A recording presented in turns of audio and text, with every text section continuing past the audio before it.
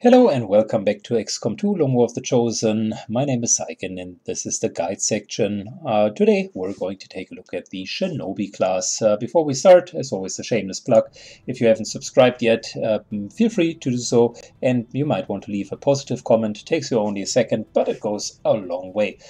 With that being said, let's move into the Shinobi, which is kind of the spin-off of the Assault character class of the normal XCOM, but with a focus on really doing that recon kind of stealth mode and using the sword much more.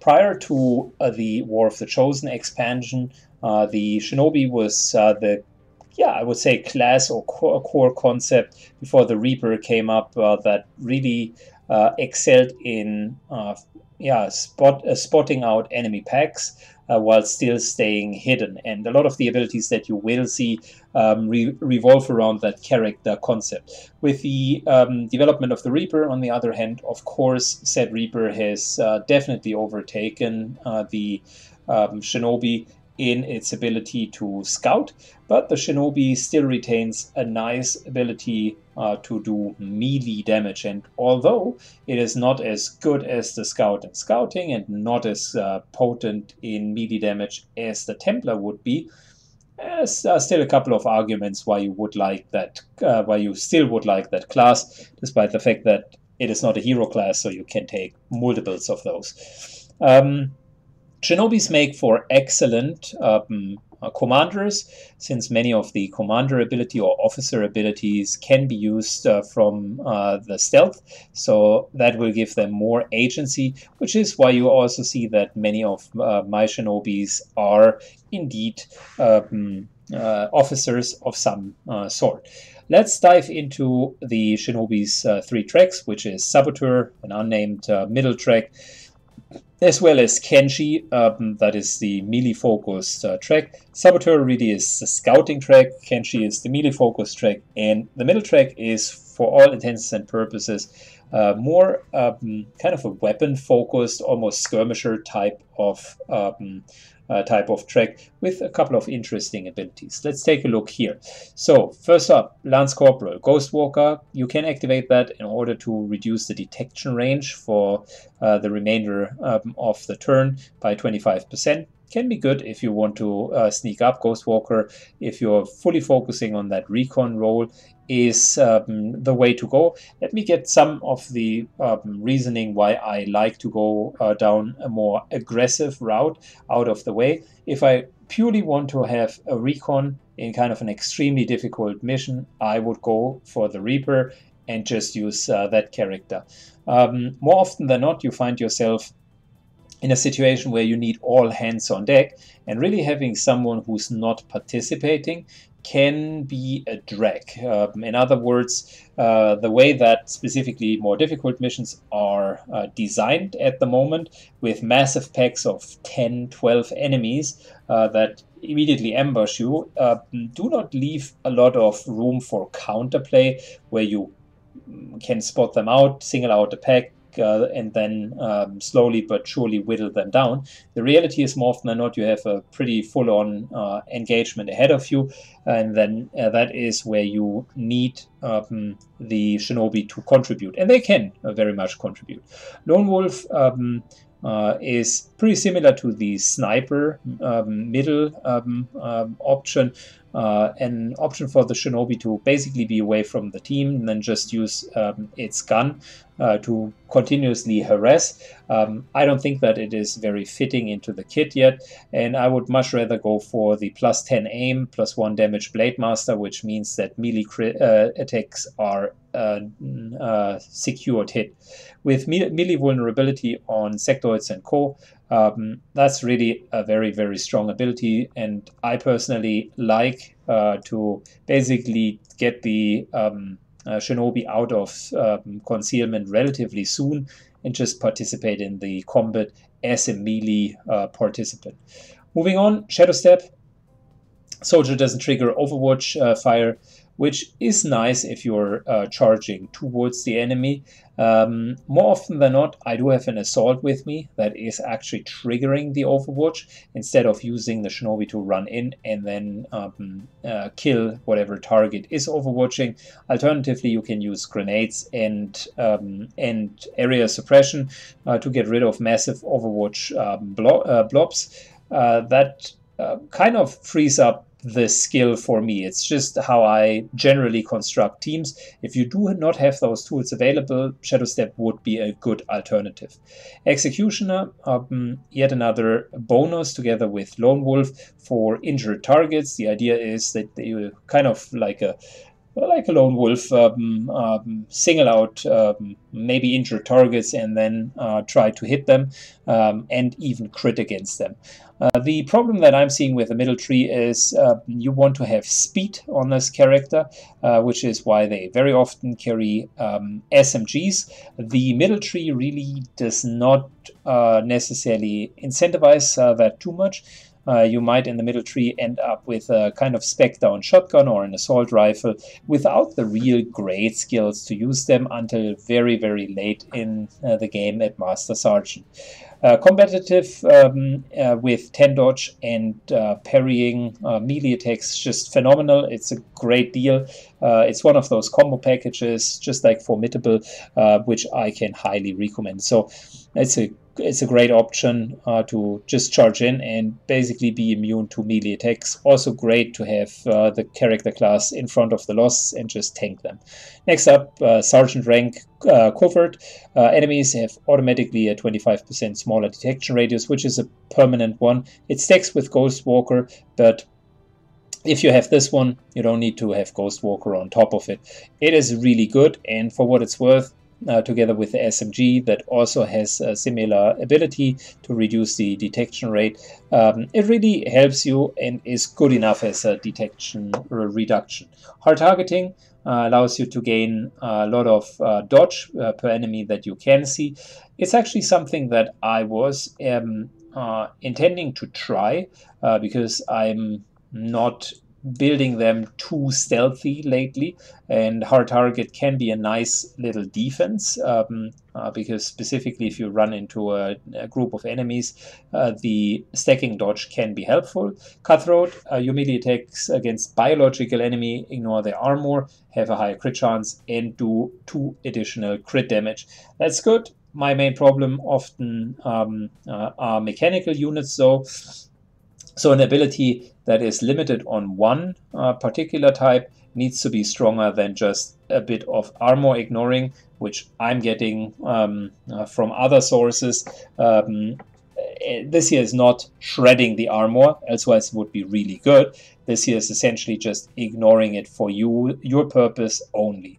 So covert, probably prime ability here, arguably hard target with how I am playing them to give some more survivability. Shadow Strike kind of goes back to the dealing much damage once or with conceal even twice per mission. I was never a big fan of that, so I wouldn't rate it super high. Low profile, on the other hand, is great, but Bladestorm is even better. The amount of counterplay that you get with Bladestorm by just positioning yourself next to someone with a 100% chance to hit them is just incredibly good. So I would definitely go for Bladestorm, super strong ability. If you go the Blade Master route. If you're not going down the Blade Master route, I would probably go for low profile. It's a strong ability even if you're sneaking or if you're doing something weird in between. Next up, Tech Sergeant. Hunter's Instinct allows you to get 2 damage against flanked targets. That nicely can be combined with the whole Ghost Walker up to an enemy, flank them, and then deal substantial amounts of damage once. You know, might work for someone, and I can definitely see how to get it to work just as a kind of surprise unit. I personally think it is not as powerful as the other options, specifically since it says ranged attacks only, and since the way that I'm playing them is melee focused. By the way, I probably forgot to mention that they buffed melee weapons pretty substantially. They now have on-hit trigger effects like stun and burn, which is full crowd control. So there is a reason why they are pretty damn good. Evasive allows you to start with 100% dodge, and the bonus is removed after the first shot. So it actually reduces the bonus by the hit chance of the enemy, so you theoretically can have it for multiple shots. The problem with evasive is it just reduces the hit by one category, and whilst it is great, it gets to a degree obsolete as your character progresses and gets natural sources of dodging. Elsewise, it's a good ability to just stay alive, and I could see how someone could skill that with a melee build. I personally like Reaper, although it has been nerfed. The class here offers you the ability to just finish up enemies, and Reaper just substantially improves the damage output on top of what it is doing. So I would definitely go for Reaper. Gunnery Sergeant, Tradecraft. That's an interesting one because it does not look great on paper. In reality, it is fantastic. Tradecraft reduces the infiltration time for the soldier on missions to a point where you can just take an extra soldier with you. And that in itself is a really, really, really good ability. So I would not underestimate it. It's actually quite powerful. Hit and Run is very, very good on the Shinobi. The reason why I value it highly is if you play your cards right, you get a lot out of it. For instance, moving next to a target, essentially flanking it, then taking a shot with Hit and Run, softening up the target, maybe even proccing ammunition that you have in your gun, and then after you've procced the damage, you still get an extra turn to then attack with your melee weapon. And on top of it, if the enemy is not dead yet, Bladestorm can actually hit it down. Finally, Whirlwind, with your melee attack during your turn, you gain a bonus move, which kind of gets rid of the problem that you had with melee characters to begin with. This here essentially allows you to become a Templar in a sense that you can charge in, take an attack, and then move out again. You don't even need to kill the enemy. I personally like mobility a lot, but I can see a world where the other two abilities are also good. My advice would be think hard about what you want to do with the character. If it is an extra body and you have problems with infiltration, Tradecraft is the way to go. If you feel really confident with your positioning, Hit and Run is a very strong additional damage output. And if you want to make sure that you actually do what the typical Hit and Run is, then Whirlwind is just very strong because you can charge in, charge out, no harm, no foul. I personally, in this build, will probably go with Hit and Run and have the Reaper ability on top of it. So the character class has a lot of agency. Finally, Master Sergeant. Concealment, super strong ability, gives you the option to re-conceal once per mission. Specifically, if you are scouting, that's a great option. Rapid Fire, you already know that that's the S tier plus ability. And in my book, since it triggers, the first shot triggers with Hit and Run, what you can do, and I will basically skill that with this character, you can move to someone, rapid fire at that person, and Hit and Run allows you to take another slash afterwards. The only thing that might convince me to instead go for Whirlwind is that I do have the extra ability Light 'em Up, which is pretty much Hit and Run, because you can take a shot before and it's not ending your turn. So Light 'em Up in that particular case, I would deviate from the hit and run. Anyways, back to the standard of how the character class can be built. Hit and run and rapid fire together make for a great combination. Coup de grace is a bonus to hit and critical chance with the melee weapon against disoriented, stunned, or panicked enemies. That is actually much better than it reads, because whenever you do have an effect running on the enemy, that here will allow you to deal substantially more damage and basically crit. That being said, the final build for me would probably still be Blade Master into competitiveness, covert, just so you can keep the stealths. It's the only ability that I would take up here. Arguably, Tradecraft and Conceal are good as well. Then Bladestorm into Reaper, that just rounds out the damage potential.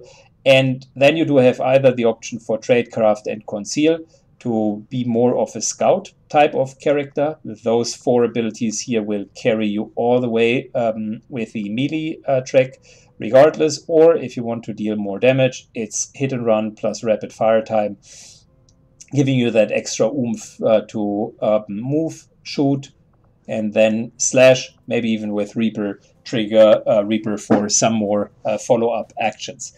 That was the Shinobi. Still a good character class. I like using them, and they make good officers. Thank you for watching, and please tell me how you skill your Shinobis. Take care. Bye-bye.